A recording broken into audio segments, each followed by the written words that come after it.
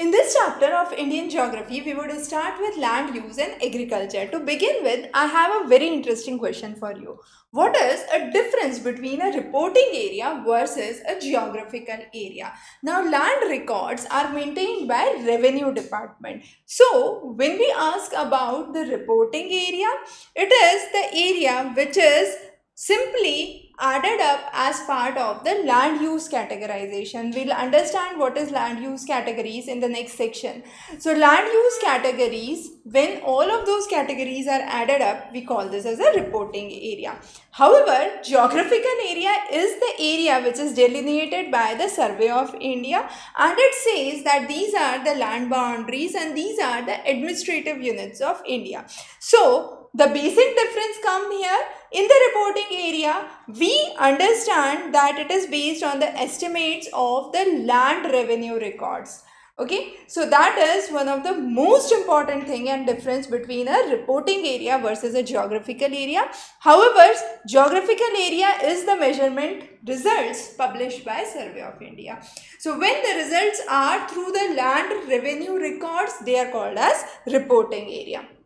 So, be very careful when we are understanding the statistics to come up with the land use categories. Now, broadly, there are these 9 land use categories which are explained. The first one is forest. Definitely, we all know forest and we say 33% of the land cover should be under forest area. But the actual forest is different from the forest that is explained. So the forest that is explained is identified by the government as a forest area. It need not be an actual forest. Probably it was forest at some point of time. Now it is not the case. So please note, there is a difference between the actual forest and the forest that we classify here, and this forest is the demarcation which is done by the government agencies. The next is the land put to non-agricultural use. The name suggests it very simply. So it is the land which is involved with industries, with services, with any kind of secondary or tertiary sector. So that is non-agriculture. The next is barren or wasteland. Now, wasteland or barren land is a land which has been kept empty, we can say, or it was previously involved with agriculture and now is not fertile, is no more useful. So that is a barren or a wasteland. The next is the area under permanent pastures and grazing land. Now, these can either be owned by the panchayats or they can be part of the CPR. CPR is nothing but the common property resources. What are common property resources? In the village, if you go, you have canals, you have wells, which is utilized by everyone in the village, and therefore it is a common property and we call this as a common property resource. So area under permanent pastures, grazing area where everyone's cow can come and graze on that land is the area which is known as the common property area. The next is the culturable wasteland. Now, very important to understand the difference between culturable wasteland, current fallow and fallow other than current fallow. The difference is very simple. Culturable wasteland is a land which is left fallow for more than 5 years. Understand, time period very important. So culturable wasteland is left fallow for more than 5 years. Current fallow is a land which does not have any cultivation for less than or 1 year. So current fallow is 1 year. Culturable wasteland is more than 5 years. Anything between 1 to 5 would go into fallow other than current fallow. So it's not current fallow, not less than 1 year, and it is fallow other than current fallow. That means anything which has been left for a period which is more than 1 year but less than 5 years, because if it is more than 5 years, it would go into the other classification which is culturable wasteland. The next is net sown area. Net sown area is a very important demarcation of how much crops are actually sown and harvested. So the physical extent of the land on which the crops are sown, the crops are harvested would lead you to the net sown area. and gross sown area is the total amount of crop which is cultivated from that net sown area. So from the same parcel of land there can be two crops in the season, and if there are two crops it would be counted twice, but the area is counted once. Getting the point? So that is the difference here. And the last is the area under miscellaneous tree crops and groves. Now this is the area which is mainly for the tree cropping purpose. Now what is important is, out of these land use categorizations over the various census demarcations, the classification and the categorization of land use had always been changing. But we always say that there have been some broad categories which have remained unchanged. To bring it into the point or into the light, we have three areas under which the land use categorization has increased over the years. And the first one is forest. Now, when I say forest, as I mentioned in the starting, the demarcated forest areas have increased. We are still not sure about the actual forest cover, whether it has increased or not. But as per the survey, the demarcated area that we have put under the forest classification has increased. The next is area under non-agricultural use. Definitely this has increased because we are now moving towards secondary and tertiary sector economy. So area under non-agricultural use has increased, and the last increase that we have witnessed is the current fallow. Now current fallow, as we said, is a land which is kept fallow for a period of 1 year, less than or 1 year. Now the data is dicey. Why? Because if there is a good rainfall in this season, this value would decrease. If there is a bad monsoon, the value would increase, and therefore we can say we cannot rely wholeheartedly on this data because this can fluctuate with the monsoon variations. And since India is predominantly a monsoon land, we need to keep this into account that current fallow on a year-to-year basis can fluctuate, and therefore we need to have data for a substantial period of time in order to understand it. Now land use changes in India have brought about three major changes or three major impacts, we could say. One is the size of economy. The size of economy is measured in terms of all the goods as well as all the services that a country produces. Now this explains the economy. Now the size of the economy changes with income levels, with the technologies, with the factors associated with technology, and ultimately the pressure on the land. Similarly, the composition of economy also is very, very important. Whether the economy is predominantly a primary economy, how much GDP is generated from primary sector, whether the economy is moving towards secondary or tertiary economy, and how much GDP is generated from the respective sectors. So secondary economy, tertiary economy, or primary economy, we need to identify that. The next is the pressure on the agricultural land area. Now note, as we have seen, with rising population, the number of people sustaining on the same parcel of land have increased. That means where one farmer was involved with, let's say, 1 hectare of land 5 years ago, now there are probably 10 people who are involved with that parcel of land, and therefore the pressure on the agricultural land has increased in twofold ways. One is the population pressure, that's the obvious physical pressure that we could see on the land area.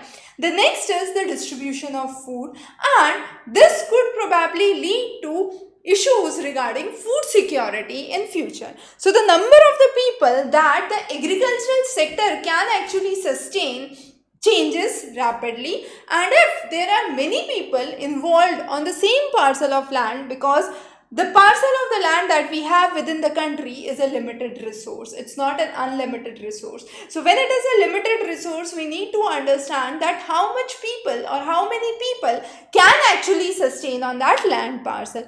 And therefore, this very important factor makes or assures the fact that the pressure on the agricultural land needs to be reduced. Now, when we talk about land, the ownership of the land can be in two forms. One is the private ownership, and the second is the community ownership. So, community ownership is the ownership which we call as CPR, the common property resource that we focused on. And these are owned by a group or the community of people.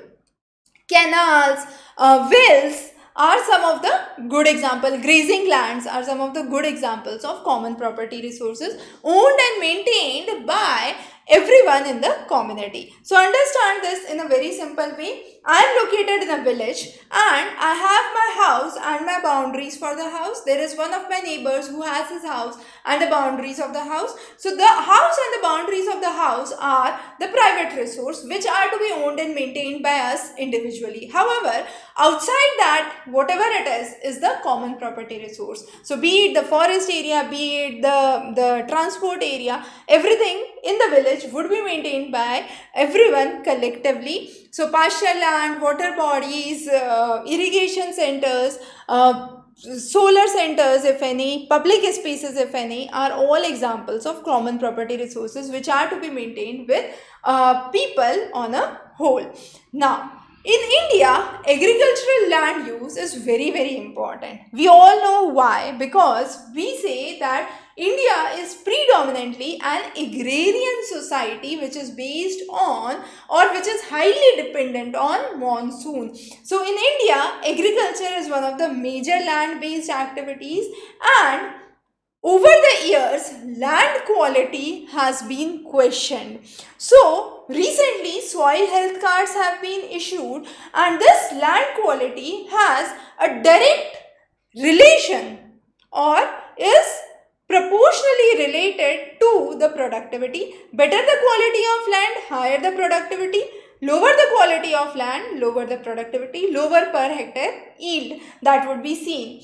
Also, with land, there is an associated idea of security, a sense of security with the farmers, a sense of social belongingness, a sense of social value which is attached to land ownership. And therefore, land use in India becomes an very important aspect to discuss. Now, when we talk about the total cultivable area, in this section we would understand how that is classified. So this data is a little old data based on the differences of 1960s to 2002 and 3 when the land use classification was studied, and this talks about the 4 cultivable criteria. Those are the culturable wasteland areas which have been left for more than 5 years, current fallow for 1 year, and other fallow other than current fallow for 1 to 5 years duration, and then the net sown area.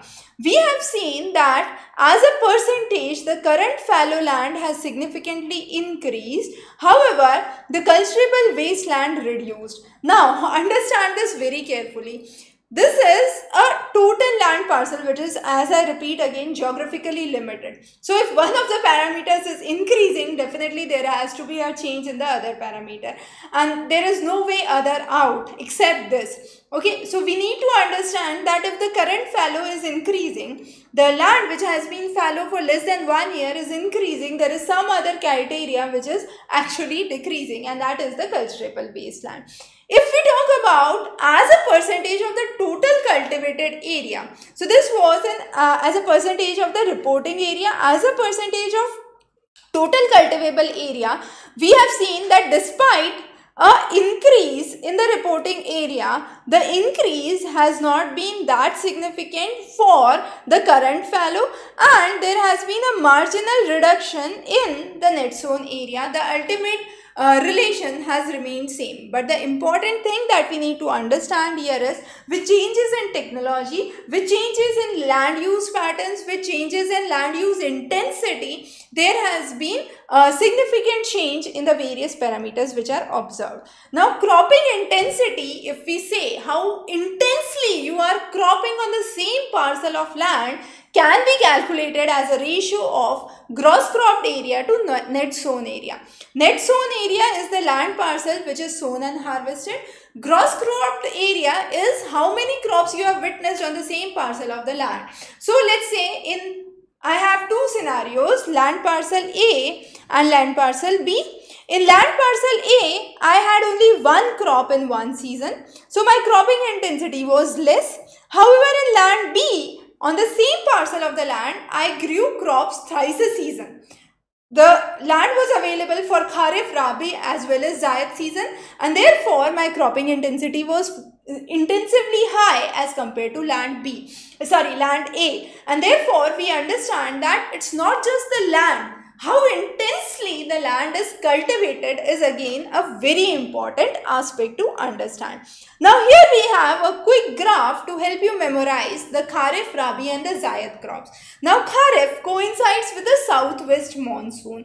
Therefore, the sowing season is in the month of somewhere around June and it harvests in the months of September, October. Some of the common crops which we relate to the Kharif season are paddy, maize, jowar, bajra, tur, moong, urad, cotton, groundnut, the common crops that you see during the monsoon time. So you might enjoy maize and you might enjoy groundnut during the riverside in the monsoon season. So this is the Kharif crops. Now, which are the states where you have the Kharif crop? We have again marked those states here. Important to note, most of the cultivation of the tropical crops are part of Kharif crop. The next is Rabi. Rabi starts with the winter season. So at the onset of the winter season, usually in the month of October, November, there is a sowing season and this ends in the month of March and April where the crop is harvested. What is obtained? Which crops are seen during that time? During the month of March and April, we witness wheat, and therefore people stock wheat for the year-round purpose during that time. So the fresh things that come during that time is wheat, barley, jowar, gram, mustard, linseeds, rapeseed. So those are some of the common crops which are obtained during the Rabi season. The next is the Zayed season, a small season where mostly watermelons, cucumbers, muskmelons and fruits and vegetables are grown. It starts with the end of the Rabi season and before the beginning of the Kharif season. So that 2-3 months is the period where you have the Zayed crops. Zayed crops are usually having a lot of fodder crops as well. So that is a simple classification to understand the 3 cropping patterns and the cropping seasons which are present. Coming on next is the types of farming. Based on the amount of moisture we have, we can say that either there can be a irrigated belt or a rain-fed belt. India is a monsoon land, so a lot of land would depend on rain. And therefore we call this as rain-fed farming, which is dependent on rain for the farming purpose. The next is the land which is irrigated by either canals, wells, tube wells or so on. So this irrigated land area can be classified further into 2 types. One is protective, the other is productive. What is the difference? Protective protects the crop from any adverse effects of soil moisture deficiency and therefore acts as the irrigation actually acts as a supplementary way to provide water wherever above the rainfall it is required. So whatever the rainfall was, let's say this was the threshold for the rainfall, anything top of that if it is required, that amount would be fulfilled through the protective irrigation. And therefore we call this protective because it protects the crop from falling short of moisture and therefore this is protective. The next is productive. Productive is where sufficient soil moisture is given to ensure highest productivity. So here our idea is not protecting the soil but production, productivity, higher yield. So based on, if we see that if more moisture is given in, if more water is given, more productivity can be obtained, then definitely more water would be given in order to increase the productivity. We are not just protecting that the crop should not destroy or the crop should not be damaged. The goal is higher productivity. So the irrigated land parcel can have either be based on protective aspect or productive aspect. The next is the rain-fed. Rain-fed farming is classified based on the water availability. So the first one is the dry land farming. Dry land farming is usually done in the region where there is less than 75 centimeters of rainfall. So if the rainfall is less than 75 centimeters, we say It is a dryland farming, and some of the common examples are what we know well. All kind of coarse grains, millets, jowar, bajra, ragi, gram are some of the good examples of dryland farming. Wetland farming, intense water is available. Water floods at point of time, and therefore what are the crops associated to it? Rice, sugarcane, all crops which are water intensive require lots and lots of water. So rice, sugarcane, jute are some of the examples of wetland farming. So this is a very basic classification to understand types of farming based on moisture availability. Now let's understand, once we have the farming, definitely we would have something to eat. So food grains. Now what is the classification for food grains? We can have cereals, pulses, fibers, sugarcane, tea, coffee, probably to wake you up right now.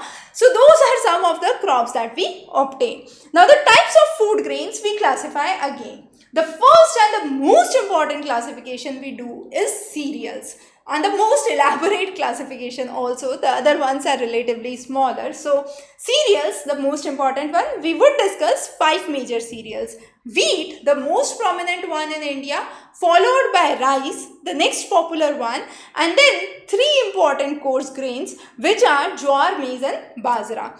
Now 54% of the total occupied land in India for cropping is dedicated to cereals. So cereals account for some of the most important proportion.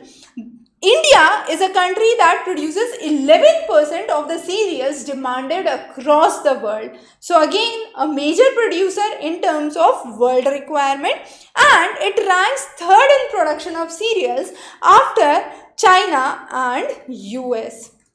Now, the varieties we have discussed, fine grains and coarse grains. So let's discuss them one by one. Let's first talk about some of the coarse grains. Bajra, grown in hot, dry atmosphere. This is considered as a hardy crop because it is highly resistant to drought, can grow well with very less amount of water, and therefore seen where definitely in the west and the northwest India. So those are the areas where we would see the crops of bajra. We would understand those with the map again towards the end. 5.2% of the total land is occupied under bajra cultivation, and some of the major states now producing bajra include Maharashtra as well. So Maharashtra, Gujarat, UP, Rajasthan and Haryana are the major states which produce bajra. The next is maize. Maize is a food and a fodder crop. It is required by human beings as well as by animals. So food as well as a fodder crop. Lesser amount of area is under maize cultivation in contrast to bajra. Bajra was somewhere around 5%. Here it is somewhere around 3.6%. Maize is a crop which is very interesting because it grows across India except northeast and east. So if you are looking to have maize this season, try not to visit northeast. Okay. The main producers are Madhya Pradesh, the central belt, the Malwa region, Andhra Pradesh, Karnataka, Kerala, Rajasthan and Uttar Pradesh are some of the major areas where you have high quality maize. Now, the yield per crop, the yield, that's the productivity of maize is higher in South India as compared to North India, and again the yield for the maize is higher with respect to other crops and other coarse grains which are grown. So maize becomes one of the major crops, most interesting crops during the monsoon months. The next is jowar. Now jowar is interesting. Jowar is a crop which is both kharif and as well as rabi. Now when I say kharif, it is mainly in the north area or the north India. It acts as a kharif crop and it's mainly used for fodder purpose. However, in the south, it is mainly a rain-fed crop. It's not dependent on irrigation and has lower yield. In central and south India, the semi-arid belts, the dry belts usually witness production of jowar. Some of the common states where we see higher production of jowar are Maharashtra. So Maharashtra was one of the good producers for bajra as well, and then for jowar again, a lot of coarse grains from Maharashtra, followed by Madhya Pradesh, Karnataka and Andhra Pradesh. So that is about jowar. Coming on next is wheat and rice. So wheat, the second most important cereal after rice in world. Okay, so in the world it is second most important cereal after rice, and in the regions of India, mainly in the central belt of India, we say it is one of the predominant crops. However, the coastal areas, we say rice is one of the predominant crops. Overall, 14% of the geographical area is covered by wheat. It is one of the temperate crops and grown mainly in the central and north India. 85% of it grows in central and north India, mainly the Indo-Gangetic plain, the regions of Punjab, Haryana, which flourished after Green Revolution, and in the regions of Malwa Plateau, where the extension of Deccan Plateau, it's mainly a rain-fed crop which is dependent on monsoon. 12% of the total wheat production in the world comes from India. So India is one of the major producers of wheat. What are the regions where you have maximum wheat production? Uttar Pradesh, Punjab, Haryana, Madhya Pradesh, Rajasthan are some of the major states where we have wheat production, the northern, the central belt of India. Punjab, Haryana, as we said, flourished after Green Revolution, and also they have higher yields because of the Green Revolution, high yielding variety, the HYV seeds which were used, and the regions of Madhya Pradesh, Himachal Pradesh usually are rain fed, so moderate amount of yield is seen. Rice is a staple crop across the globe, and more than 3,000 varieties of rice is present.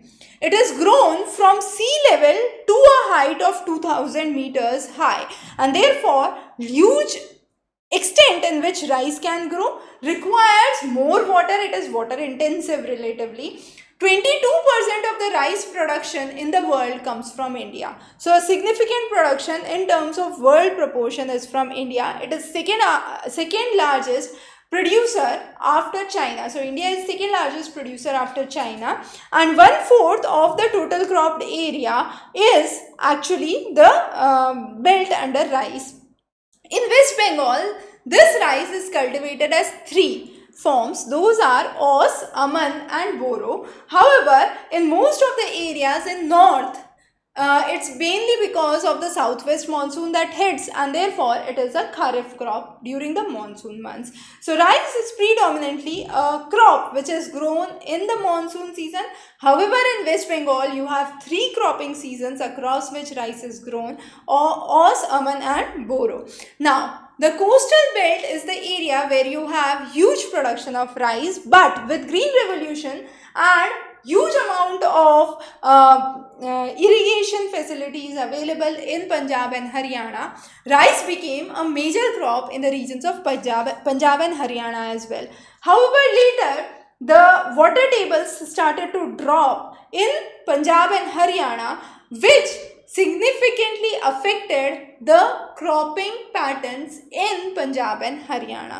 So originally it is a water intensive crop. Artificially the water amount was made surplus in these areas, and therefore rice became one of the popular crops. But with the Green Revolution we have seen numerous implications on the quality of water and the water resources in long term with rice cultivations in the regions of Punjab and Haryana. So after 1970s, there was a period of 20 to 30 years where Green Revolution significantly changed the way of life in the regions of Punjab and Haryana. The crops flourished extremely good, but over the past few years we have realized that the soil quality has deteriorated. With use of high amount of fertilizers and pesticides, the water bodies are now affected. Also, the water tables have gone significantly down, which have created numerous grey zones and dark zones in Punjab and Haryana. Water scarcity has become one of the major reasons. Rice is also a rain-fed crop in most of the coastal areas where rainfall during the monsoon months is abundant. The next food grain that we discuss is pulses. Definitely, if you are having chapati, you would like to have some kind of dal with it, or if you are having rice, you would like to have some dal. So what is this pulses? These pulses are those dal that we talk, and the most common ones among those are gram and tuar, the two most common forms of pulses. Pulses are by default having higher amount of nitrogen and are important source of nitrogen fixation, and therefore wherever one crop is grown, usually we have pulses grown with it, so that the soil naturally increases the amount of nitrogen and nitrogen fixation occurs in the soil. India is a leading producer of pulses, and 1/5 of the total production of pulses across the globe comes from India. Mainly Deccan area and northwest belt are the areas where higher amount of pulses are cultivated. Let's talk about these two important pulses, the gram and the tuar. Gram is a subtropical crop. It is a rabi crop sown during the winter months. Commonly seen in central, west and northwest India. 2.8% of the land area is covered under gram. With just one or two good showers, good monsoon showers, gram can start to flourish, and mainly along with rice or wheat. So Punjab and Haryana are some of the areas where we have seen higher proportion of gram cultivation, along with Uttar Pradesh, Maharashtra, Andhra Pradesh, Rajasthan as some of the major centers.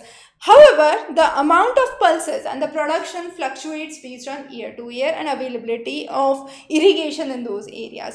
The next is tuar. Tuar is also known as red gram or pigeon pea. It is usually seen in central and south states of India. 2% of the total cropped area falls under tuar, and 1/3 of the total production is from Maharashtra. Tuar is the second most important pulse across all the pulses, and Maharashtra, as we said, is again a major producer. What were the major productions in Maharashtra? We already studied.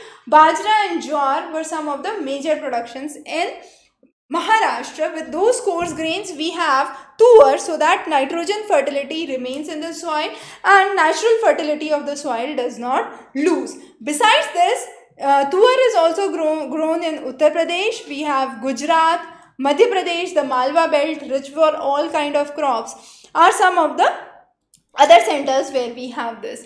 The next is oil seeds. Oil seeds are those seeds which are used to extract oil. So we say groundnut oil as a common oil. Groundnut, mustard and rapeseed are some of the common oil seeds. Besides that, we have two another important ones. Those are soya bean and sunflower. So let's talk about these little ones first. So soya bean is mainly seen in Karnataka, Andhra Pradesh and Maharashtra. Three important states where you have soya bean cultivation: Karnataka, Maharashtra and Andhra Pradesh. I repeat again. And this is the area where you see, so soya bean and sunflower. Just a second. So soya bean and sunflower. So the three important states that I mentioned are for groundnut. So those are the Karnataka, Andhra Pradesh and Maharashtra. Soya bean is seen in the Malwa belt. So Madhya Pradesh is one of the major centers for soya bean production, and Madhya Pradesh and Maharashtra together account for 90% of the total soya bean cultivation across India. The next is sunflower. Sunflower, again we have a higher concentration in the regions of Karnataka, Andhra Pradesh and Maharashtra, and they are required for cultivation mainly because of irrigation. So irrigation is highly required for this crop, and this is a very minor oilseed crop which is grown. Groundnut is the most important one. Now groundnut, as I said, Karnataka, Andhra Pradesh, Maharashtra, then we also have Gujarat as some of the major producers. 14% of the world production comes from India. 17% of the world production comes from India, which covers only 3.6 geographical 3.6% geographical area of India. It is a crop which is enjoyed during the monsoon months. So again a kharif crop that we can remember, but note in south it is a rabi crop grown in winters. So a major difference for the groundnut, it is a kharif as well as rabi crop, kharif in the north belt, rabi in the southern belt. Rapeseed or mustard, which is the rai, sarso, tamriya or the torya as it is called as, is a subtropical crop, usually a rabi crop in north and northwest, and 2/3 of this crop is grown only by irrigation. So Uttar Pradesh, Haryana, West Bengal, Madhya Pradesh are some of the common areas, and then we also have higher yield in the regions of Haryana and Rajasthan for rapeseed and mustard. Mustard was extensively seen as a result of Green Revolution in the regions of Punjab, Haryana. So again, very important to note, it is a rabi crop. Groundnut is both a kharif and a rabi crop. The difference becomes very important to study. The next is fiber. Two important fibers that we would understand, jute and cotton. Now jute is a coarse fiber used to make coarse grains, ropes, strengthening material, and it is one of the very famous cash crops in West Bengal. However, prior to the partition of India, most of the crop production areas were in Bangladesh and the mills, the jute mills, were located in India. Even after we lost most of the jute production centers to Bangladesh, we have 3/5 of the world production for jute, and the major states where we produce jute as of now are Bihar and Assam and parts of West Bengal as well, and it accounts for only 0.5% of the total cropped area in the country. The next important crop is cotton. It is a tropical kharif crop usually grown during the monsoon months in the semi-arid areas. The most important thing is it requires a clear sky when it is flowering. So when the cotton seeds are flowering, they require a clear sky, very important condition, and 200 days which are moist free. It is a fourth important crop in the world in terms of production. India is the fourth important center after China, US and Pakistan. Important to note, after partition of India and Pakistan, major crop production areas went to cotton production areas went to Pakistan. So two partitions that we had, one with Pakistan and other with Bangladesh. With Bangladesh we lost the jute producing areas. With Pakistan partition we lost the cotton producing centers. So both of these production centers were significantly affected by the partition of the country. India accounts for 4.7% of the total land area which is under cultivation. So 4.7% area is under cultivation, and 8.7% of the total world cotton is produced from India. The per hectare output is higher mainly in the northwest areas, the areas closer to the region of partition, and lower amount of yield is seen from Maharashtra and southern states. So the northwest states perform well in terms of yield or output. The next is the other three important crops, coffee, tea and sugarcane. So let's take a break and have some tea and coffee. So coffee plantations are usually in the tropical areas. There are three important varieties in coffee: Arabica, Robusta and Liberica. Arabica is the most superior form and it is the most cultivated form in India, and 4.3% of the total coffee production of the world comes from India. But despite of that, India ranks 6th in the world production in coffee after Brazil, Vietnam, Colombia, Indonesia and Mexico. India ranks in coffee. So Brazil, Vietnam, Colombia, Indonesia and Mexico, some of the leading producers for coffee cultivation. Next is tea plantation. Now tea is again a plantation crop. Assam, West Bengal are the areas, Northwest Bengal, Siliguri, Darjeeling are the areas where tea cultivation is commonly witnessed. Now when the leaves are unfermented, these leaves are green, the tea leaves are green. Then we ferment it and finally the black tea is produced. The tea is highly rich in two components, caffeine and tannin. Both of those are extremely higher proportions which are present in tea. Tea is usually seen in a hilly, well-drained areas in humid and subhumid tropical conditions. The cultivation for tea started in 1840s in the Brahmaputra Valley of Assam area, and slowly then it is spread to the regions of West Bengal, Darjeeling, Jalpaiguri, Cooch Behar are some of the areas where tea cultivation spread to. And then in the south again, Nilgiris, Cardamom Hills, where we have tea cultivation, but the quality of tea significantly varies. India is one of the leading producers of tea with 28% of the total world production coming from India, a major export industry in the world after two nations. What are those? Sri Lanka and China. So China, Taiwan known for oolong tea, yellow tea. Sri Lanka again known for tea varieties, but India is again a major producer, major exporter of tea. 28% of our exports come directly from Tamil Nadu and West Bengal. West Bengal being the highest, followed by Tamil Nadu. The next important crop is sugarcane. Now sugarcane is grown both in the north as well as south. It is a tropical rain-fed crop seen in the humid and the subhumid areas. India is the second largest producer of sugarcane after Brazil. 23% of the world production comes from India for sugarcane, and 2% of the total cropped area. With just 2% of the cropped area, we have 23% of the world production. And again, this is a labor-intensive crop. Uttar Pradesh itself produces 2/5 of the total sugarcanes across India. Most of the common states that we see in the north are Uttar Pradesh, and in the south are Maharashtra, Karnataka, and Tamil Nadu. Then there you have higher proportion of sucrose in the south versus north. So that's again a different thing that we would cover separately. So this is a general map to help you understand the areas of cultivation of various crops. So bajra cultivation, as you can see, mainly in the north, you have a significant proportion in the parts of Maharashtra, the eastern Maharashtra and northwest India. Then we have rice production across the coastal areas with higher cultivation in the east and the northeast. Wheat cultivation mainly in the central belt of India.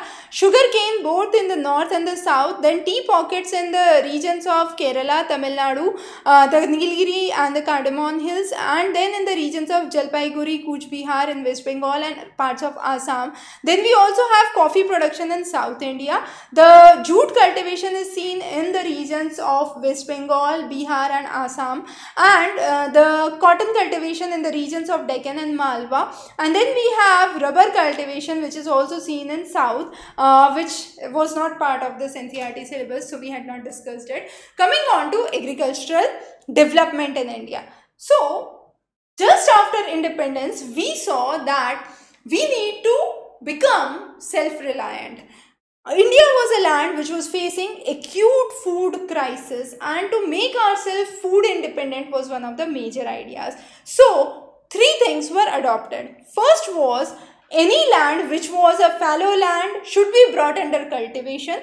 If there is a cash crop which is cultivated, it should be immediately shifted to a food crop, and the intensification of the crop should be increased. That means rather than having one crop in 1 year, we should at least aim for 2 crops in 1 year, and that was the only way to meet the food demands and the food insecurity that existed in the country. However, with development, we saw that a lot of food security issues were resolved and India became a food self-sufficient nation. However, our agricultural practices were primitive and our practices were stagnating till 1950s, 1970s. So in 1970s, we started with Green Revolution with more HYV seeds, high yielding variety seeds, chemicals, fertilizers, pesticides which were used, expansion of irrigation. We witnessed a sudden boom in agricultural production.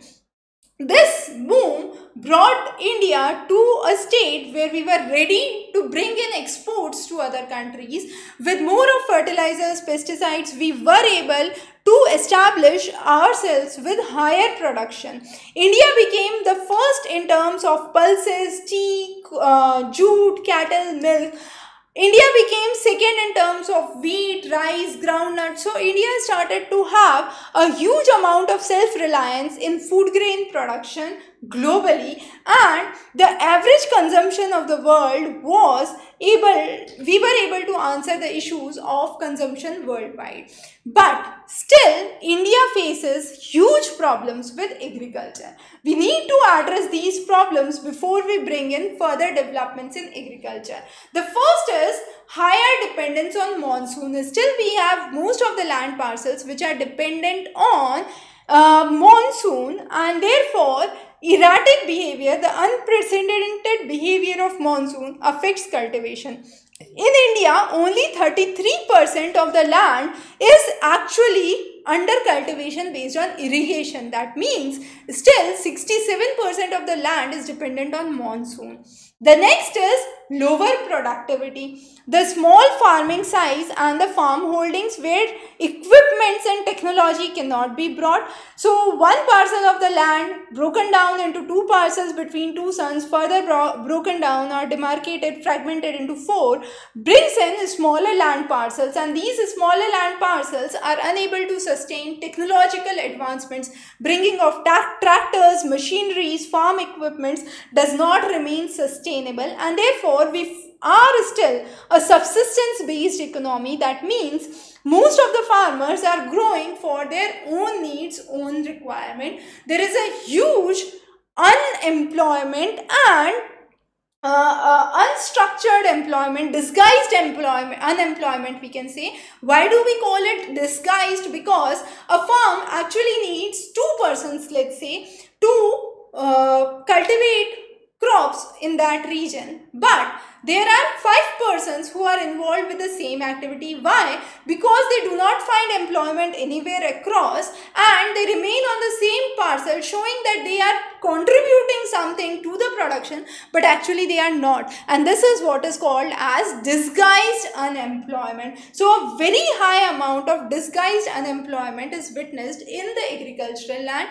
There is lack of technological advancement, lack of commercialization. Also, financial resources are constrained. For example, a farmer buys certain fertilizers, takes a loan to get certain fertilizers for the crop, but this year monsoon was not good, the crop could not come as he wished for, and as a result he was unable to repay the loan amount. So what happened was, neither he was able to gain through the crop that was grown, because the crop production was not good, or the crop was either destroyed because of floods, because of famine. Whatsoever the condition was, the crop did not help him repay the loan. As a result, he was unable to repay the loan, but next year to have the crop again, he need to get something back to his farm. So he takes again another loan for bringing in crops or bringing in cultivation for the next season, and this is what we call as a vicious cycle of financial debt that a farmer undergoes. So the farmer is consistently into a cycle where he is unable to come out of his loans, of his repayments, and therefore a huge amount of financial constraint always linger with agriculture in India. The next important is lack of the land reforms in India. Now, Mahalwari, Rotwari and Zamindari were the three major British period land systems that existed in India, and over the years, despite of independence, we have seen that the implementations for land reform have not been effective due to weak political will and smaller sizes of land parcels that started to happen. Also, a lot of soil nowadays is affected by salinity issue, by alkalinity issue, because of the higher use of chemicals, fertilizers, pesticides, more of underground water being dug. This is one of the issues that have cropped mainly in the areas of Punjab, Haryana and the Indira Gandhi Canal, where huge amount of waterlogging, siltation, salinity is witnessed. Also, leguminous crops have been displaced. Now, when leguminous crops are displaced and the land is kept fallow, that means these leguminous crops were able to naturally regain the fertility of the soil in terms of nitrogen. Now that fertility cannot be regained and we use artificial fertilizers for the same, and this further deteriorates the quality of the soil. So those are some of the problems that we have with agriculture. To address these problems, we have brought in schemes like soil health card, jam trinity, where we are talking about bringing in financial inclusiveness, bringing in more pradhan mantri krishi sinchai yojana for irrigation, for insurance, fasal bima yojana. Those are some of the schemes that have been released by the government in order to address the actual problems of agriculture, but these problems are still very, very deep, and addressing them at the right time becomes the need of the hour. So this was about the chapter on agriculture. We would be covering many other chapters in geography. You can check out the playlist for NCERT 6 to 12 for all the coverage on geography topics. Wish you a very good luck for preparation.